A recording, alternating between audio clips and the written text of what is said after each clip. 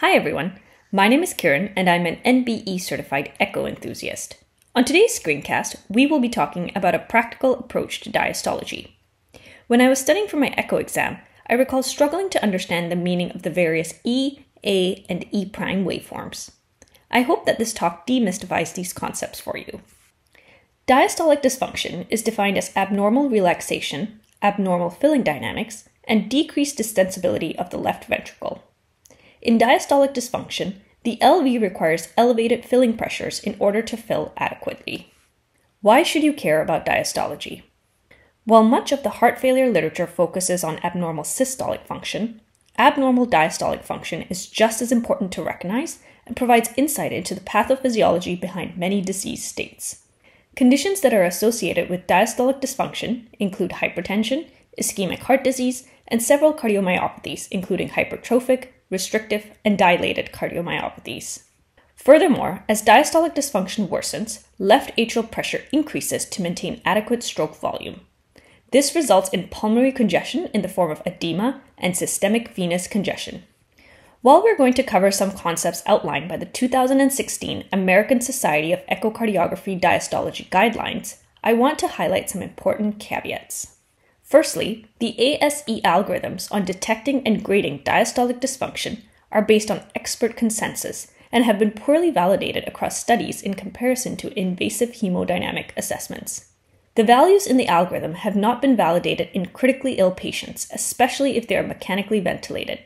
Furthermore, these values are only relevant when performing transthoracic echocardiography. All the values we will derive today are load dependent. In other words, the numbers change depending on the volume and capacitance of the cardiac circuit.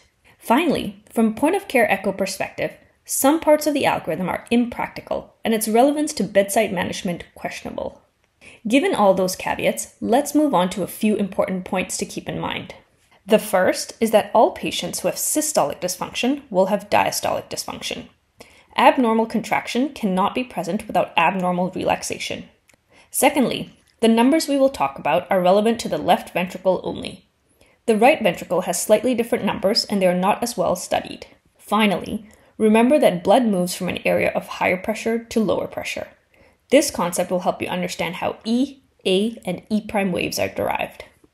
The first step in the ASE algorithm is to identify patients with diastolic dysfunction. Recall that patients with systolic dysfunction will always have diastolic dysfunction. Thus, this first step only applies to patients with normal systolic function, with normal EF used as a surrogate. If diastolic dysfunction is present, the next step is to quantify the severity of diastolic dysfunction. For exam purposes, please review the algorithms. Today, we will focus on deriving and understanding the following values: E, A, E over A, E prime, and E over E prime. We will not be covering peak TR velocity or indexed left atrial volume. Let's first talk about the E and A waves. At the end of systole, the mitral valve is closed as the left atrial pressure is lower than the left ventricular pressure. We can imagine these to be 12 and 14 respectively. Place your pulse wave Doppler gate in the LV, just distal to where the mitral valve leaflet tips meet. When the LV pressure falls below the LA pressure, the mitral valve opens. In early diastole, you can imagine that the LA pressure is 12, while the LV pressure is 8. Thus, a pressure gradient exists between the two chambers, causing blood to flow from the chamber with higher pressure to the chamber with lower pressure. Remember that pulse wave Doppler tracks the velocity and direction of blood flow. As blood enters the LV, it moves toward the ultrasound probe that is located by the LV apex. Thus, the pulse wave Doppler will record a positive deflection as blood enters the LV. This is called E wave for early diastole. As blood enters the LV and leaves the LA, the LV pressure increases while the LA pressure decreases. At some point, the chambers equilibrate to the same pressure. Since there is no more pressure gradient, blood stops flowing and thus its velocity is 0 and is termed diastasis. Next, the LA contracts during atrial systole. This increases the LA pressure above the LV pressure, which again creates a pressure differential between the chambers that drives blood flow from the LA to the LV. This creates another positive deflection termed the A wave for atrial systole. This marks the end of diastole, and the left ventricle then starts to contract, which increases its pressure and leads to mitral valve closure. To measure E and A, simply take the peak velocity of each curve. E over A describes the ratio between the E and the A wave. Normally, the E wave should be slightly bigger than the A wave. However, normal aging is associated with impaired LV relaxation. Thus, in the elderly, the E wave might be slightly smaller than the A wave. As a result, the normal E over A ratio is between 0.8 to 2. What are some caveats of calculating the E and A waves? Firstly, these are highly load-dependent values. Increasing LV preload by, for example, giving a fluid bolus to a healthy person, increases the E wave peak velocity much more than it affects the A wave. Thus, changes in loading conditions can change the relationship between E and A. Secondly, arrhythmias will lead to changes in the E and A values, as they can cause partial or complete fusion of the waves. AFib results in the loss of the atrial contraction, and thus no A wave is present. Due to variable cycle length, you need the average of at least 10 E waves to calculate an E value in AFib. Furthermore, mitral valve pathology, such as mitral regurgitation and mitral stenosis, change the E and A waveforms. Thus, these waves are not reliable when these pathologies are present. Finally, patients with certain pathologies, such as HOCM, will have different E and A values at baseline. Let's move on to E prime. Two important anatomic landmarks are the septal annulus and the lateral annulus of the mitral valve. These describe the attachment of the mitral valve leaflets to the LV muscle. E prime reflects the movement of these two muscular points during diastole. To measure the velocity of muscle tissue, you must use pulse wave Doppler along with tissue Doppler. This is often found as a button called TDI on your ultrasound machine. Place the pulse wave Doppler on the septal annulus of the mitral valve to calculate the septal E prime. Next, place the pulse wave Doppler on the lateral annulus to calculate the lateral E prime. Recall that in early diastole, LA pressure is higher than LV pressure. Thus, blood flows from the LA into the LV. As the LV fills with blood, it expands circumferentially and longitudinally like a balloon. This causes the septal and lateral annulus to move away from the ultrasound probe that is located at the LV apex. This results in a negative deflection termed E prime for early diastole. Diastasis occurs when the LA and LV pressures equalize and LV filling stops.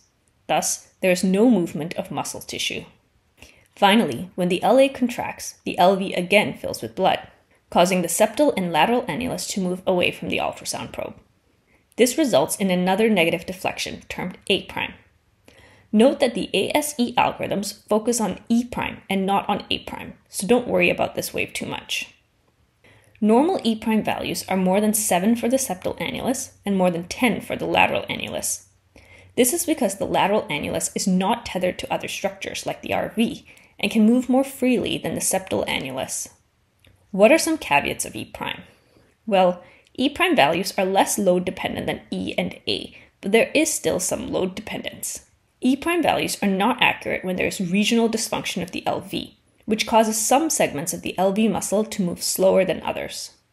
Finally, E prime values are not accurate in diseases that affect the mitral annulus. These include mitral annular calcification, surgical rings, a prosthetic mitral valve, and pericardial diseases such as constrictive pericarditis. This slide serves as a reference for normal values. To calculate E over E prime, you first have to take the average of both the septal and the lateral E prime values. Then, calculate the ratio between E and the average E prime. Normal values should be less than or equal to 8. We will now look at what occurs to these waves in diastolic dysfunction. In grade 1 diastolic dysfunction, the LV pressure is now 10 rather than 8 in early diastole. This is because the LV has trouble relaxing, leading to a higher resting pressure. Since the LA pressure is still higher than the LV pressure, blood still flows from the LA to the LV. However, since there is a smaller pressure gradient between the two chambers, the velocity of blood is also lower as it enters the LV. This results in a smaller E wave than normal.